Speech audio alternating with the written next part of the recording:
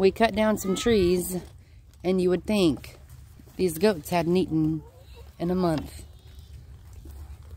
They're tearing them up.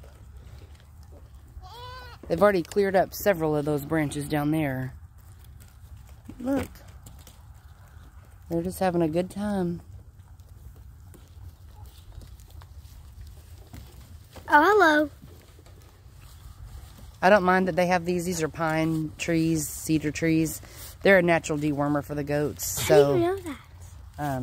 I just did my research on them. When you have animals, You did your research on pine trees? My sweet baby girl.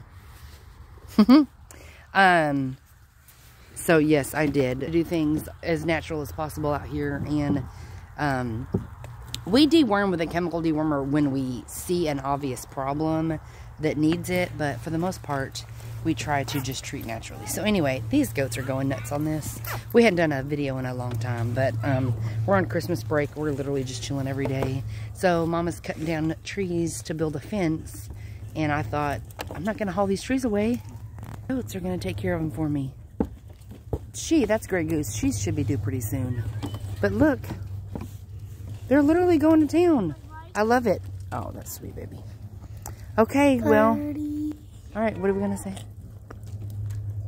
Who is it? Jamie in London. Jamie in London. Countryer than I thought I'd be. Jamie in London, country that I thought I'd be. Bye, guys.